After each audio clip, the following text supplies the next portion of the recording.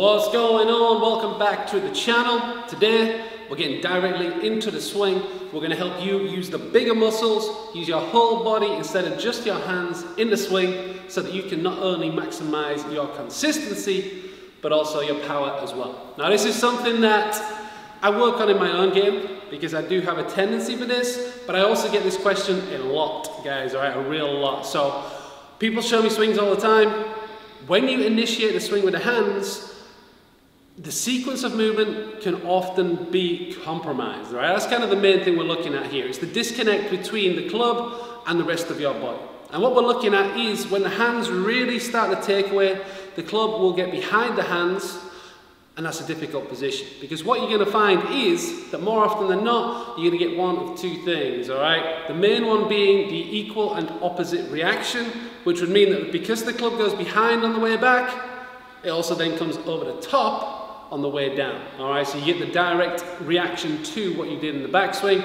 That means we come over the top. That means we're going out to in, we're going across the ball. We all know that's pretty hard to work with and to maximize your distance potential.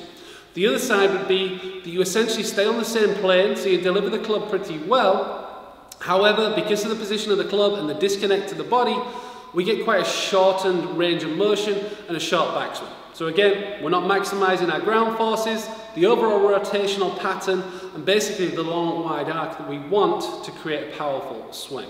Okay, so what we're going to look at here is to use the core and use the whole body to start the club takeaway. Okay, because the sequence of motion, obviously there's always a lot of factors in the swing, but basically if we can create the best grounded takeaway using the whole body, get the club in a great position, once we get back into the midpoint of the backswing, the rest of the swing is going to follow on pretty well. All right, so what we're looking at again is not to use the hands when we take the club away, is to use the whole body as we start. So that one piece takeaway idea, and I really like to relate it to the body because obviously we can all understand how that feels. And there's a couple of key points that I look for to create this motion and to get things rolling. Okay, so now, as we get set up, whatever your hand position, whatever you're working towards, obviously grip-wise, club face, we're going to see different relationships relative to your body.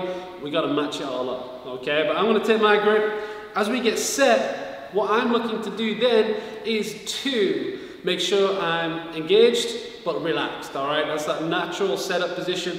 You can feel the ground beneath both feet, even front to back, nice and ready to go, all right? You're not too far in the toes, too far in the heels, because that again is going to throw off our center of gravity and how our body, how our core engages throughout the swing, okay? So once I'm set, I'm going to match that club face up, and two keys early in the takeaway. One, it's kind of one of the oldest things I can remember in terms of the golf swing, is just to keep the back of the left hand at the target for the first 6 inches of the swing, okay? Because once we break those hands, as we saw earlier on, the club gets behind the hands, then we start to rotate, and that club just gets stuck further and further behind us in a difficult position, okay? So if we can maintain the grip for the first 6 inches of the swing, the club points out nicely, staying outside of the hands, and then the wrists can work much more naturally as we start to create the second key point, which is going to be that really solid, stable trail side.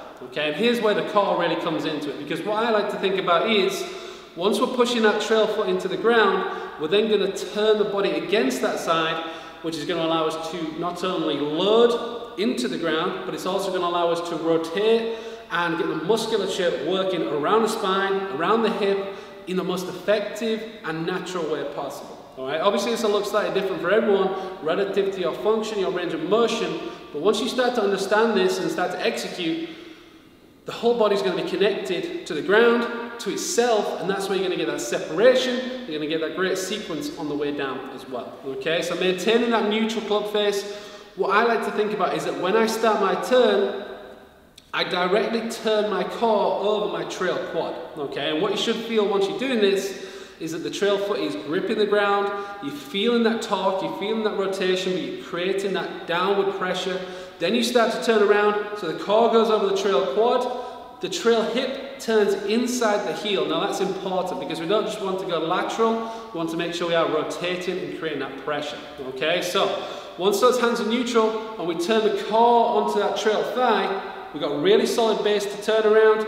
The spine's in a great position now to actually create rotation, and because the club head is matched up with the rest of the body, we don't get that flip behind the hands, and from there, physiologically, naturally, our body is going to allow us to take it to a good top of the backswing position. Okay, so again, going through it, neutral club face for the first 6 inches, engage your core over your trail quad whilst pushing the ground. So we take it back, we enter a really solid position, you should feel your core working against that trail foot, and at that point, the club cannot continue to go laterally, it has to come up to the top of the swing. Okay, so you're going to get the natural wrist hinge at the right time, which means that we're set to the top of the swing, we're engaged, we're ready to push out of the ground, we're ready to release, which is going to be our pull motion of the left side, through the lats, through that body that you've just been rotating up to the top, and that's your sequence, okay? Because you've created that solid position to work around, you can create all of those forces at the right time with a stable club face, which is a pretty good chance of meaning that you go way up in terms of distance and consistency. Okay, so that's the main part of the takeaway. That's what I really focus on. The last piece for me has always been to try and get the left shoulder, my lead shoulder, pointing towards the trail foot. Okay, so we've got our stable club face, we've got our core engaged in our solid trail side. To complete to the top of the swing, really get that left shoulder moving, that lead shoulder. Try and go as far as you can, obviously 90, 100 degrees, maybe more if you're really feeling it and you can really move, guys, okay? Once you get that full turn, the club's going to be deep, it's going to be in a great wide position at the top, but it's also going to be matching your body, so when you start to download, when you start to turn into the swing, you're going to see some incredible movements, guys, right? You're really going to be working it well. The club's going to be in line with your body. As you push out the ground, you get that natural kinematic sequence, legs, hips, torso, arms, hands, club. That's that generation of force, which means the whole body's working. The extremities load all the power, and because of all those stable positions, because your core's firing, you're going to be in a great position to get it done, guys, all right? So this is something where you can directly affect it with your training as well. You think about all the things we use our core for. That stability, that ability to move is huge. Something like the medicine ball slams with that step to rotate. You create exactly the same sequence. You're pressing into the ground, you're loading around that side, and then you release it. Okay, so this is how to get your body in the best shape possible and to use your body in the best way possible to create a solid, consistent body-led swing. Okay, that's where I'm at, guys, all right? And I'm pretty sure that you can make this work with whatever other fundamentals you put into your game. Like I said, you can work strong face, weak face, you can get it all going. It's just a case of matching your body to the physical demands of the swing, lining it up, being consistent, and then making sure that you're absolutely loading everything you can through the ground, through your car, and then into the club. All right? Would love to hear how you get on with this drill, guys. All right? This is a good one. This is something you can always work on, regardless of positions at the top or where you want your hands to be. This is still a constant because this is where your body needs to be. You can work those hands wherever you need them to be after that, guys. All right? So match your training to your body, match your body to your swing, you're going to see some good things, all right? So hit the comments below, let me know that you get something out of this one, go to work on it, put the time in, build a stronger core, build a stronger game, guys, all right? That's what it's all about, go strong. So remember, download the app, subscribe to the channel, tell your friends, join the movement.